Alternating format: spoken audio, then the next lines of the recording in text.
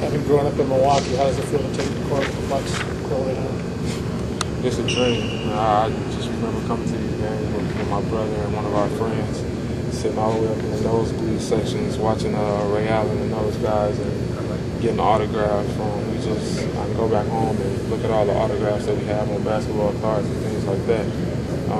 It's my favorite team. Me and my brother grew up watching the Bucks, and this is our favorite team. Big Dog, Ray Allen, Sam Cassell, all those guys. It's just, just to be here, it's a dream. As a little kid, I never thought that I'd be here. Just being able to be a part of this. How much did you talk to your brother about just the grind that the NBA is and what different mindset it takes than what you've been through? Not much. When me and my brother talk, it's kind of how you doing and things like that. He's just checking up on me or giving me some advice. Seeing what he goes through, I kind of just view it from a distance, and I think my own thoughts about how it is. So, Luke, what are you trying to show a team in these workouts in these types of settings? I mean, just coming in here like in Milwaukee, I'm just coming here to show them a little bit of my game, more than I see on TV probably all year. A little bit, I could step out, my athleticism, just try to show them some things that they probably don't know. What do they tell you that they'd like to see from you? Because obviously, they know pretty much about you from watching you. But what are some things that they tell you they want to see that they maybe have some questions? I think they want to see me go against a little more length and athleticism, and see what I'm like on the perimeter, how I can handle a little bit of things like that. Maybe change it up from a little of my game what I was in college at Notre Dame. But was that something that at Notre Dame you were doing, though? Because it seemed like this past year you were a little bit more further out, dribble penetration kind of things against the bigger guys. Yeah, when I play against length, like let's say for a guy like Hasheem Thabeet, I'm going to have to come out and use my quickness and ability, to draw him away from the basket.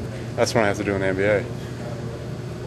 Luke, I see this comment from Mike Ray that said you're looking for a first-round guarantee or you might go back to school. What is your thinking right now? Right now, I'm just kind of going through the process. This is only my third workout.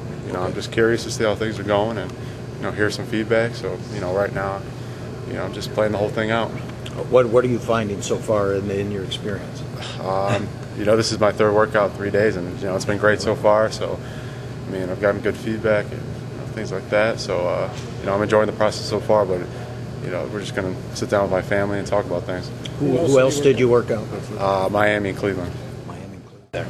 Overall, I think I did pretty well. I think all the guys came out and competed real hard, and we showed what we can do. What are you trying to show that maybe a team doesn't already know about you in these type of workouts?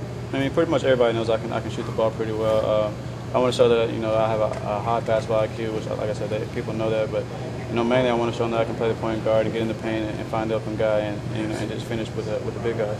Are there some people who question whether you're a true point guard or not, or is that something you feel you have to prove? Yeah, I think every workout I'm at to try to prove that just whether I'm a 1 or 2. I kind of look at it, I'm a basketball player, but also I can play the point guard position, and that's where I've always played. I didn't get the opportunity to play in college, just from what my team needed me to do, but I can play the point guard position. That's where I want to go out and show. Start with Landry. How'd you look? Start. Marcus Landry, yes, sir. Did a good job, just like Kravinoff did yesterday. You can see why Wisconsin has such a good team. He's a solid player, does all the little things well, very competitive. Did a good job. What did you see out of Herringbilly? Very impressed. I think he's a little more athletic than people think. Obviously, he can shoot it. He's tough. I know he's got a big decision whether to stay in or go back to school. He's definitely an NBA player when he does decide to come out. I'm sure he's got to decide, is he a first rounder, get information, that kind of thing, probably dictate whether he goes back or not. But I like him as a player. A.J. Abrams is he's sort of like a hired gun type guy, sort of like Salim Stoudemire that we signed. A guy that'll come off the bench and just score some baskets like Eddie House does for Boston. He's improved his point guard skills. He's pretty athletic. He has gotten stronger, but he needs to continue to get. But he did a good job. Jack McClennan, who they had a very competitive workout against each other. He is similar. He's a physical, undersized guard that can really score. He can shoot it. We saw that today. He has great range. He's a tough kid. Not necessarily a true point guard. Right. neither of those guys was really true points. Right? No, they're scores. So they're going to have to prove that they're going to have to create their niche in the NBA, but they'll both have a chance. And then the French kid, Nando Di Colo, is a good player. Combo guard, nice size, could shoot it. Did a very good job. I'm very impressed.